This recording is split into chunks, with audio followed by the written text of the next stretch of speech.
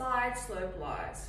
We've all been told to move the ball forward, move the ball backwards, expect that the ball's gonna draw, it's gonna fade, okay? But we're still not striking the ball better with the side slope. And why this is, okay, our balance and stability has been compromised, okay?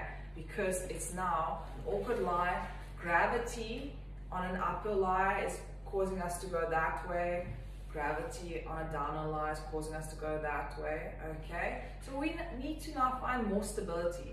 A lot of golfers, I find, have their weight on the outside of the feet. They play golf like this.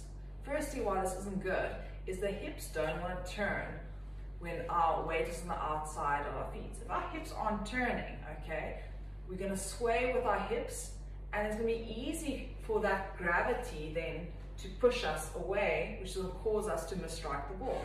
Okay, so have your weight on the inside of your feet. Push your knees together, thighs together, and when you turn, keep it that way, and you'll see the gravity from that uphill lie is not going to make you sway. You're going to stay sturdy over the ball. Vice versa, my downhill lie, as I turn, I'm keeping my weight on the inside, it's going to make me sturdy.